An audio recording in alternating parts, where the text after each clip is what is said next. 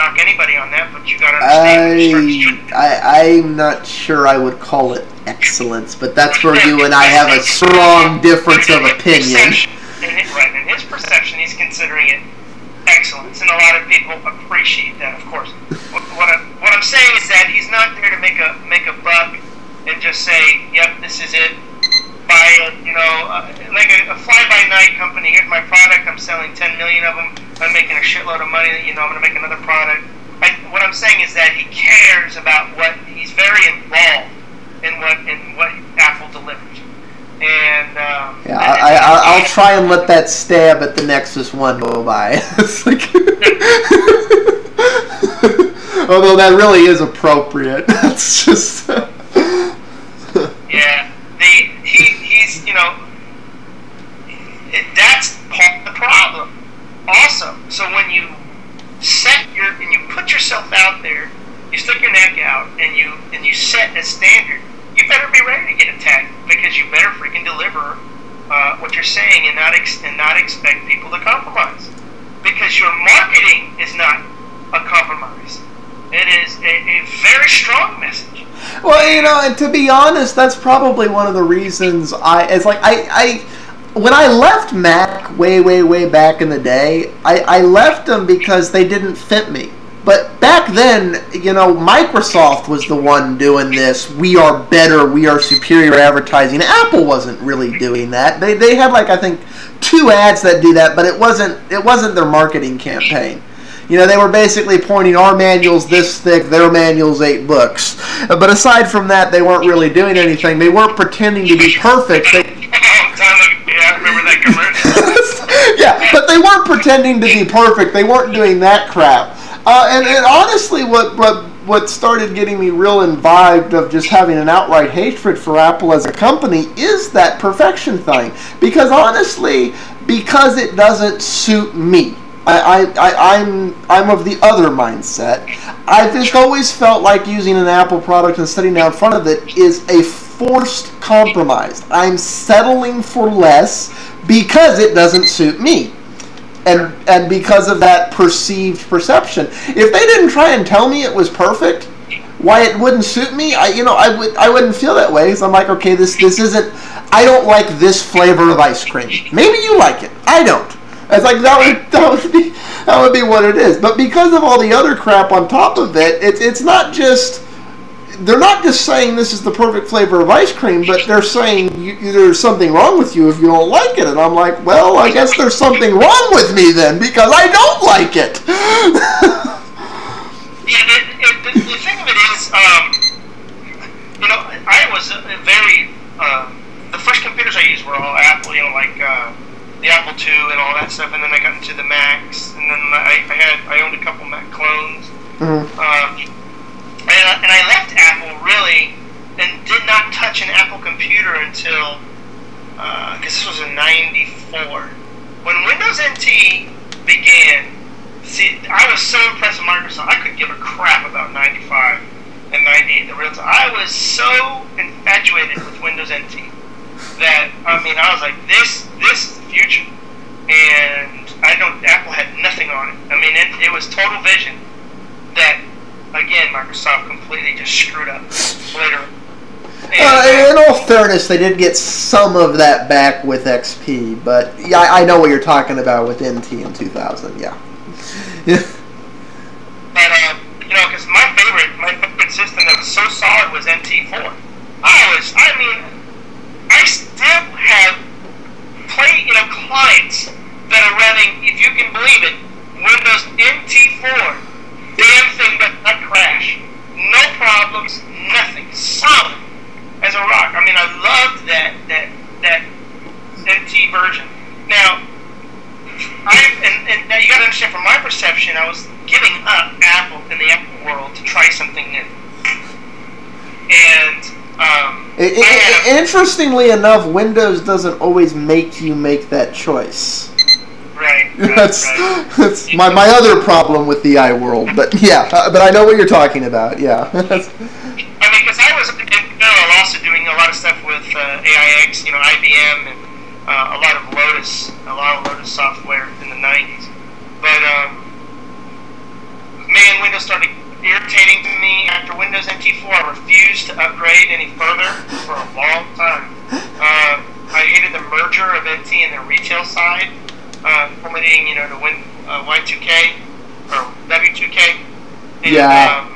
And then XP. I still didn't go with XP. I hated XP. XP. All of the clients that had XP were experiencing millions and millions of problems. I mean, just like, forget it. On that, I know exactly what you're talking about. Here was the thing with XP, and I made this comment to people when XP came out. I'm like, XP isn't as bad an OS as you think. Here's what you do. You didn't ever try it. There were these like official fixes for XP. I said, don't do that. Do this stuff in the unsupported mode and treat it like it's NT. And if you did that, XP did not have all these problems. But that was not the official recommendation for Microsoft. The official recommendation for Microsoft was go fuck your system up. Because for that first 18 months there, the stuff wasn't there. But if you did it in compatibility mode using all the NT stuff because it was built on that core, it worked! Man, Windows literally drove me away personally. I mean, on my personal use. I hated it. I hated looking at the thing. I didn't want to deal with it. It became the mainstay of my workplace, the mainstay of most of my clients in programming. But when I came home, I did not want to look at the damn operating system. And so when OS 10 first came out, was it Cheetah and then Puma? There were still complications with OS 10 when it first came out, and then there was still a lot of classic emulation and all that. I think it really took till about Tiger for OS 10 to finish the transition off of the next step into modern OS 10. It's still really my favorite OS 10 flavor. Although Snow Leopard, Snow Leopard got tarnished when I tried to upgrade a few Macs that just didn't work out. And that was the, I know this is blasphemy in the Apple world, but the way I look at Snow Leopard is I see Snow Leopard as a Vista. In that whatever 10.7 is going to be, I have a feeling, just like with Windows 7, Apple's going to do what Microsoft did, and they're going to go back and fix these bugs. And my guess is there's a 10.7 coming out next year. Yeah, but hey, what's wrong with the Snow Leopard being $29? And it did a lot underneath the hood, and I made a video defending both Windows 7 and Snow Leopard, and that people need to stop wanting radical change in software. That causes havoc.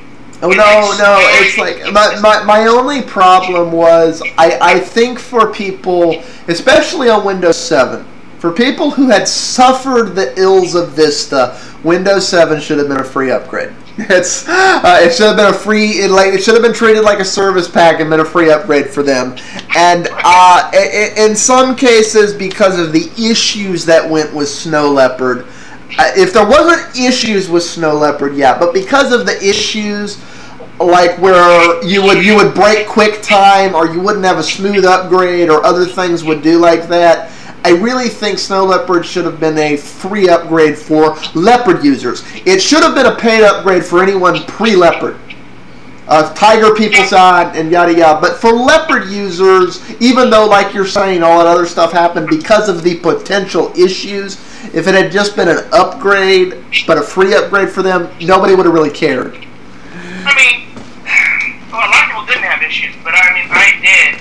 And I mean, I was getting Windows flashbacks, because that's the shit you put up with Windows. Oh, it didn't install. Oh, great, there's an NT loader file corruption. Oh my God, I was looking at it, I was like, Jesus, this is not supposed to happen. I got infuriated because my expectations for OS 10 are a lot higher, and man, I was just upset.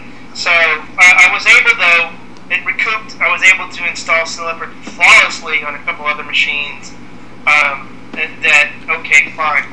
I'm trying to see what was maybe the issue in hand on why it screwed up my parents' iMac, and then a couple other Macs that I have.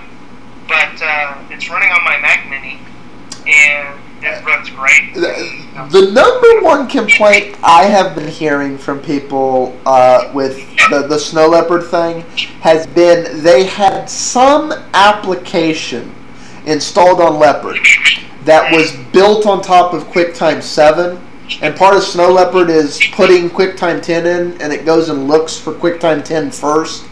And they have endless issues with these applications because QuickTime 10 can't run them for what we were talking about before, and it doesn't realize it has QuickTime 7 also. You have to like go find the file, manually edit it, do other things like this. It's a simple issue if you understand why it's causing it, but from the average Mac user, this is an unacceptable catastrophe because it doesn't work anymore.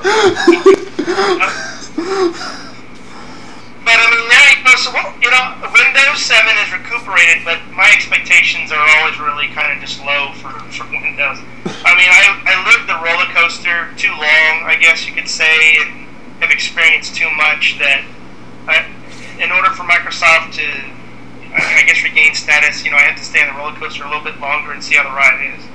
But I will give them credit where credit is due, and that's why I defend Windows 7 and explain for what it is. Windows 7 is great, but I'm just like you. I have to deal with that roller coaster all the time at work. I didn't want to deal with it at home. I got off at home. I got on Linux. I'm happier for it. It's like I didn't want to ride the roller coaster anymore. It's like you deal. It's like you've got a massive headache from just BS at work. And no, you're gonna come home. Have to deal with that shit. Like, give it a simple email or something. It's not gonna happen. It's just not. Yeah. I mean, seriously. We're gonna have to edit on that note, dude. It's been an hour. But anyway. Okay. Yeah, I guess so. That's that. I don't know if any of this will be relevant in a few weeks or something, but yeah, like you said, we're on an hour and we can't get into the. Unless you think we can wrap up Tango in like 5 minutes. Okay, what, I don't know, did you say Tango? Yeah, it's a video app that is both Android and iOS that lets you do basically like FaceTime calls, but you can do them cross-platform. You can do from Android to iOS, even to iPhone 3s. It's like, it's on. I think apps like that are more the solution for things like that, but I don't know. I don't know what Apple's going to think about it because it's duplicating FaceTime functionality, but it's in iOS and it's approved, so they didn't block it. But it's cool to block it. I'm glad they didn't. It looks fine. I mean, I'm looking at the website. Tango will be there. Free mobile video calls wherever you are. So it runs on Wi-Fi, yes? I believe so. On Android, they didn't do a good job in making. On Android, it has access to every single thing, including some things it shouldn't. And I think that's just because they didn't toggle the stuff back. But it has me a little concerned because if this company gets bought, they need to fix that. So it's only accessing. EVO and see what's up with it. Yeah. Okay. But I'll try to do a test. I'll have my wife load it on her iPhone. Yeah, and you can load it on your EV or whatever. It's like from what I've seen, it looks like it works great. It's like, and that's really what we need. It's like it shouldn't matter what platform you're on. You should be able to talk to each other. Until it gets to that point, we don't have video calls. It's like it should be. It needs to be platform agnostic. What surprises me is that this had to do this because Skype is in the perfect position to do this if they'd stop dicking around with it. Because I don't think this can call desktop computers, which Skype could. Yeah. Yeah. So. Okay. Anyways. All right. I guess we'll end there because we're right on the time block. You got it. All right, ciao.